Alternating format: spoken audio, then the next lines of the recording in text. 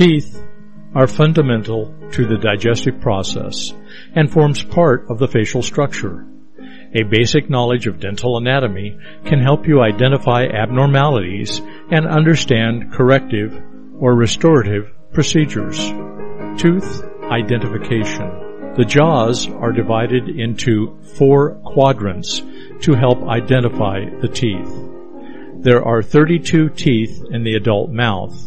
They are commonly numbered starting from the last molar of the upper right quadrant and ending at the last molar of the lower right quadrant. Types of teeth. Teeth are categorized based on their structure and function as incisors. These are the front teeth of the upper and lower jaws. There are 2 in each quadrant, close to the midline. Incisors have narrow, flat upper borders that help them cut through food. Canines. Canines are single, pointed teeth. There is 1 canine present in each quadrant at the side of the incisors. Canines help hold and tear food. Premolars. Premolars have 2 projections on their upper surface. There are 2 premolars present in each quadrant, just after the canines. Molars.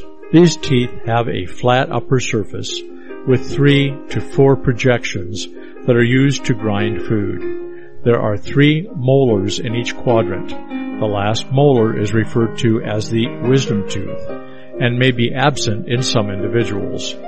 Each tooth has a definite relationship to the surrounding teeth and other oral structures that help it remain in position and function normally. Children have 20 teeth in all. Each quadrant has 2 incisors, 1 canine, and 2 molars. The teeth differ from adult teeth in size and structure. Anatomy of the tooth and surrounding structures. Crown. The part of the tooth that lies above the gum line and is visible in the oral cavity. Root. The part of the tooth that lies below the gum line and is embedded in bone. Depending on the tooth, there may be 1 to 3 roots. The tip of each root has an opening through which the tooth receives its blood and nerve supply. Neck. The area that borders the crown and the root is referred to as the neck of the tooth. It is generally close to the gum line. Enamel. This is the outermost calcified, hard layer of the crown. The enamel is even harder than bone. Cementum. This is the thin, calcified, outermost layer of the root. It provides attachment for ligaments that support the tooth. Dentin. This is the calcified layer of tooth that lies inside the enamel and cementum. It forms the bulk of the tooth structure in the crown and root. Pulp. This is the innermost soft tissue core of the tooth, which consists of blood vessels, nerves, and connective tissue.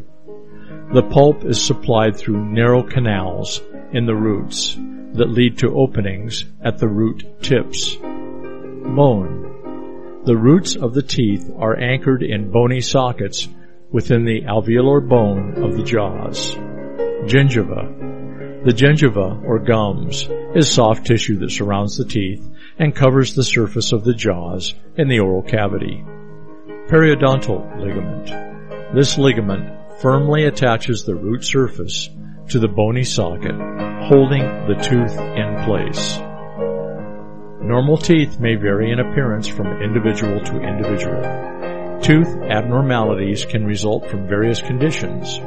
Maintaining the structure and function of your teeth and their surrounding tissues is necessary for good overall health.